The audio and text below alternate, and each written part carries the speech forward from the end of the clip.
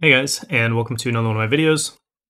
So in this video, I wanted to go over primarily gameplay tags and why you may or may not want to use them, but also how they relate or how they differ from something like an enum or a boolean, which are sort of other ways to accomplish the same thing.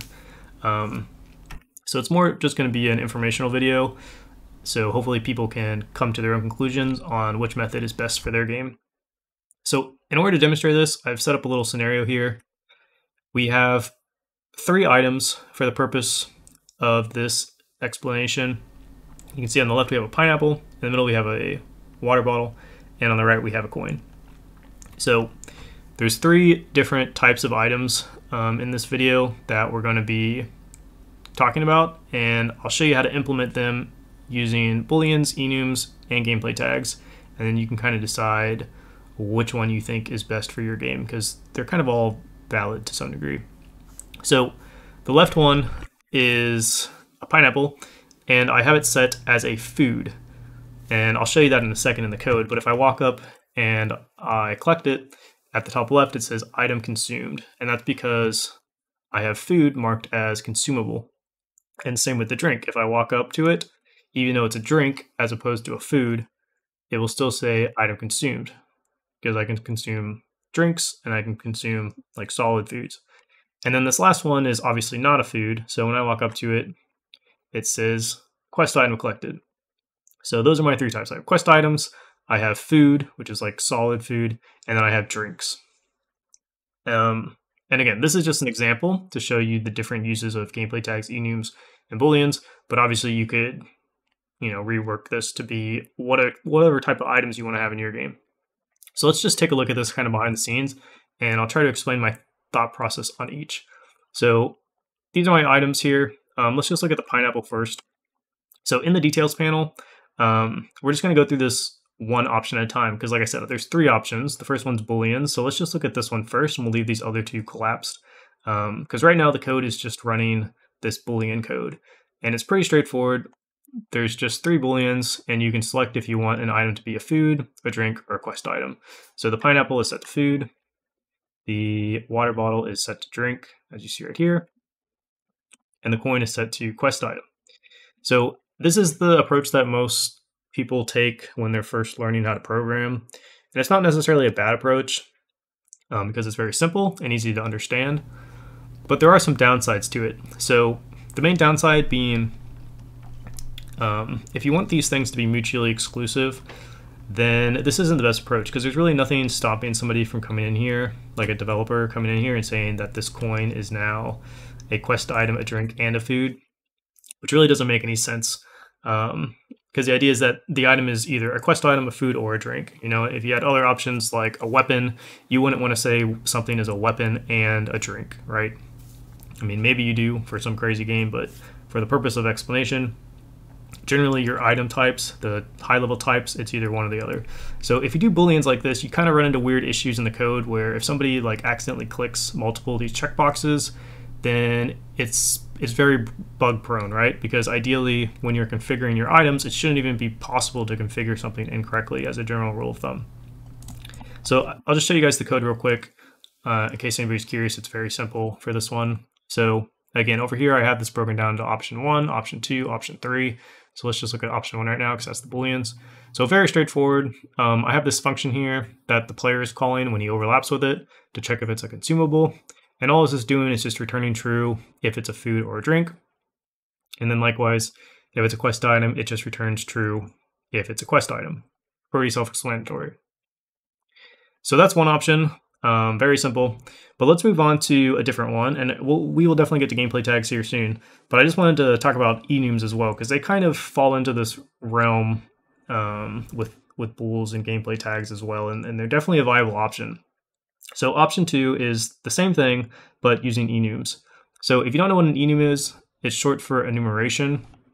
And I've already gone ahead and created one. Let me see if I can find where I put that. I believe it is items. Here it is. So if you don't know how to create an enum, all you do is right click and go to blueprint and hit enumeration. And then it'll create a file like this.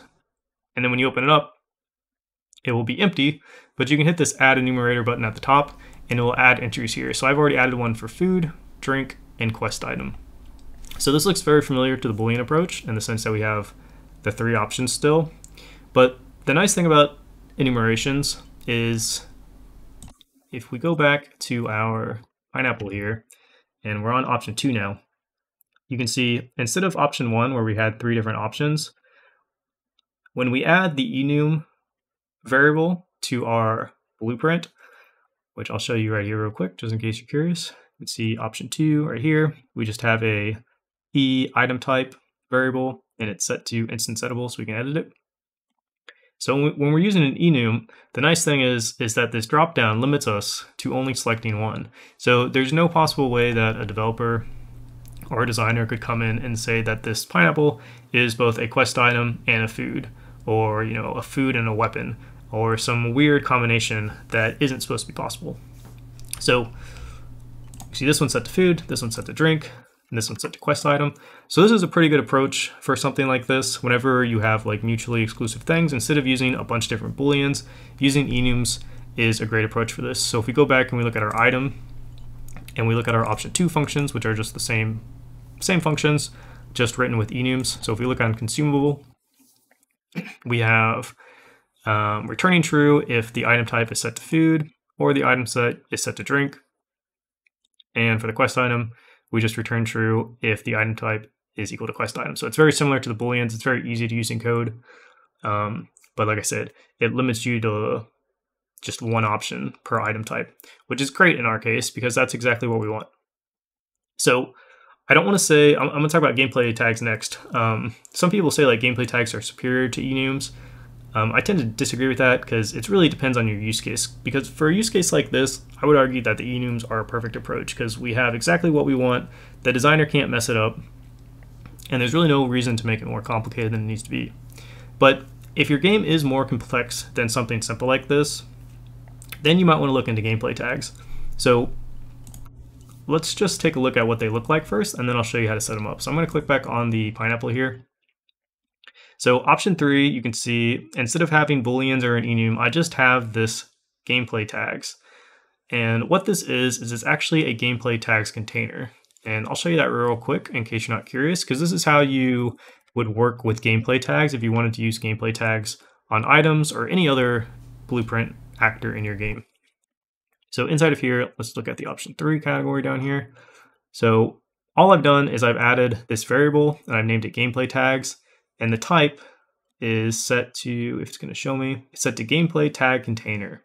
Okay, so there's gameplay tags and then there's gameplay tag containers. And the difference is a gameplay tag is a single tag, and a gameplay tag container is obviously a container or a list or an array or a collection of tags. So if we go back to our pineapple here in the world, I'm just gonna exit this out so you can see what it looks like. So by default, your gameplay tag container will look like this. And the neat thing about tags is that you can add as many tags as you want to it, and there's really no limit about this. So this can be a good or a bad thing. And this is why some people say gameplay tags are really great, and this is why other people say like they don't really like them very much. It's because they kind of let you do whatever you want. So you can see when I click on this, it pops up all the gameplay tags, and these gameplay tags can have subcategories to them, and I'll show you how to add them in a second. But you can see I've added biome and item, and these other ones are already here. But you can see under item, you can see you can actually expand it. So you have, it's like a hierarchy. So we have item, consumable, drink, food, and then quest. So drink and food are under consumable. So the neat thing about this is you can still do the same thing we did before. So we can say, the pineapple is a food, and we can see that the water bottle is set to drink, and that the coin is set to quest item. But like I was saying, the interesting thing about this is you can come in here and you can add as many gameplay tags as you want. So if you wanted to have like a biome in your game, like desert, forest, wetlands, and maybe certain items belong to certain biomes, then you could also add, for example, maybe the pineapple is part of the forest biome. Then you can see that this pineapple has the forest biome tag, and it also has the item consumable food tag. And you could do this for other things as well. You could give it tags about like the rarity of it, or the efficiency of it, or who can collect it, because you can make whatever tags you want. So let me show you how to do that real quick. So if you go up to the project settings, there's a section right at the top called gameplay tags. And then if you hit this little gear manage gameplay tags button here, it'll pop up all the gameplay tags in your game. So you can see, you can kind of start expanding these, and you can see the ones that I've added here. And if you want to add a new one, it's just as simple as coming up here to the top and start typing it out. So if we wanted to add another type of item, so maybe we wanted a weapon, we could do item. Oh wait, that's the search box. Oops. I think you got to press add. There we go.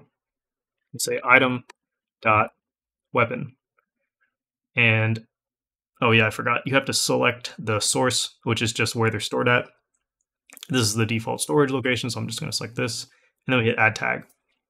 So you can see what this does is it adds the weapon gameplay tag under the item, and it adds it in the correct hierarchy. So if I minimize item, it also minimizes that. And if I wanted to add something other under item, I could just do item dot weapon dot sword, for example. And then if I come back to my level, if I wanted to make a sword, all I would have to do is come over here and change this from food to sword. But I'm going to set this back just so I can continue with the tutorial and show you what the code looks like. So we're going to set this back to food. And again, this one's set to drink, and this one's set to quest. So just to show you the code, since I've been doing that for the other ones. So again, it's quite simple, but it looks a little bit different. So for option 3, for checking if something's a consumable using the gameplay tags, there's these handy little functions. There's like has tag, or has any tag, or has all tags. If you just drag off of a gameplay tag container and types for has, you can see that they're listed here. So it should be pretty obvious what they do. So for example, for the checking if it's consumable, we could check if it has the food tag or the drink tag.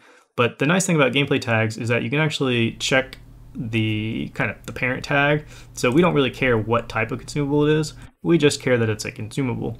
And so if we were to later add other consumable items to our game under that item.consumable tag, this code wouldn't need to get updated, because it's just saying, does this gameplay tag contain any type of item that has the consumable tag? It doesn't care if it's food or drink or something else.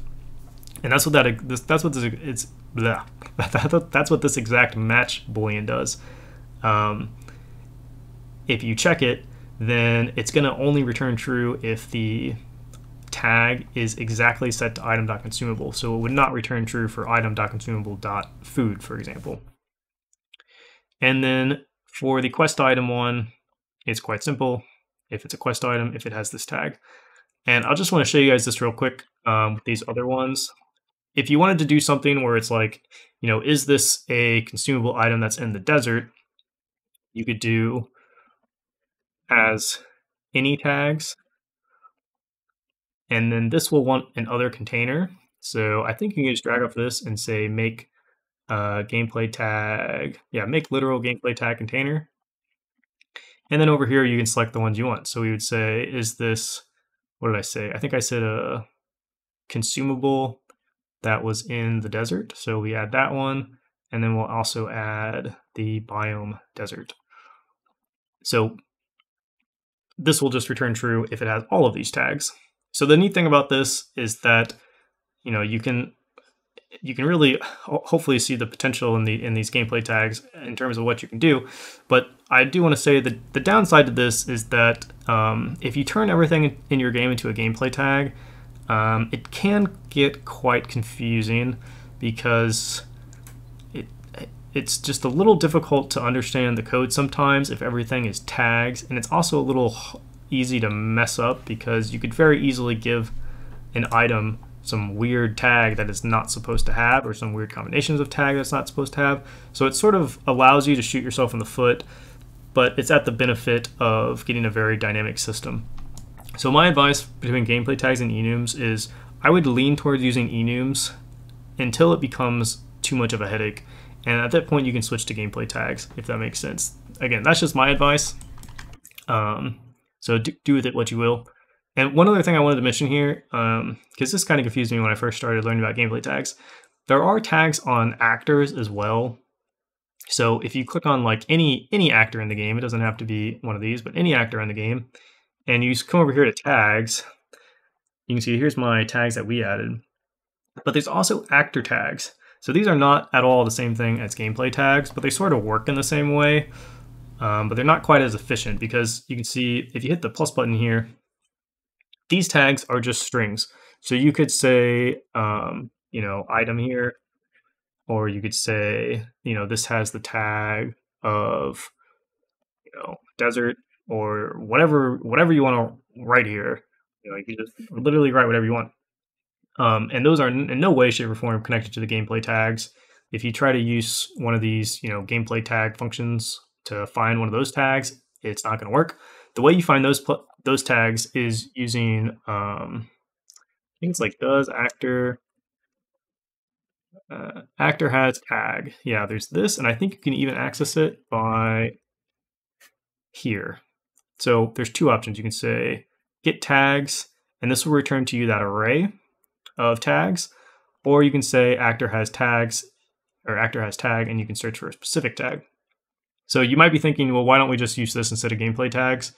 And you could, but the thing that's different and nice about gameplay tags is that it lets you do a hierarchy. So remember, if we go back to here, the manage gameplay tag section, it lets you have this nice hierarchy where it's like items, and then consumable is under items, and then drink is under consumable. But with these tags, you really can't do that. There's no option for that. So my advice would be pretty much never use the actor tags unless it's for something like, you know, for debugging in the editor. I would basically never suggest using actor tags. If you're going to use tags, use gameplay tags. But in my opinion, the simplest approach is usually enums, just because it kind of prevents you from doing things that you really shouldn't be doing.